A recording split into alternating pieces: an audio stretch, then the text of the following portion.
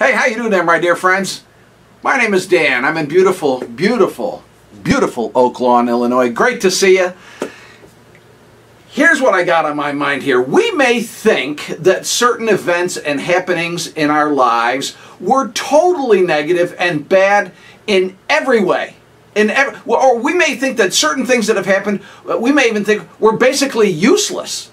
Like we may think, why did this ever happen? What was the point of this? This was of no value whatsoever. And by the way, I understand the feeling.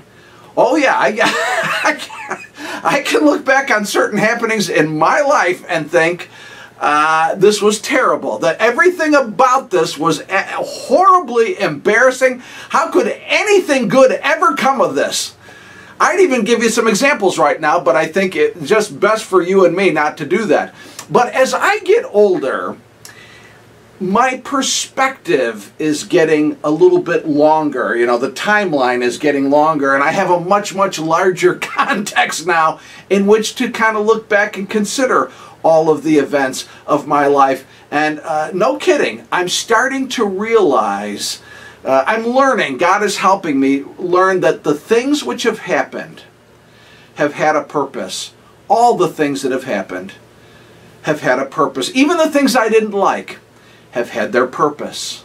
Or at least I can think of it this way, at least like this. I can use the things that have happened if I'm willing.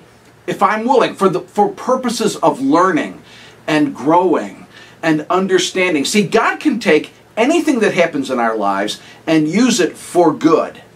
At least for something good, at least in the long-term sense. There's even a verse in the Bible which gets at that idea. It's in the book of Romans, chapter 8, verse 28. Hey friends, my dearly, dearly beloved friends, everything that happens, seriously, everything that happens in our lives can be a part of taking us where we need to go and helping us become who we need to become if we're willing.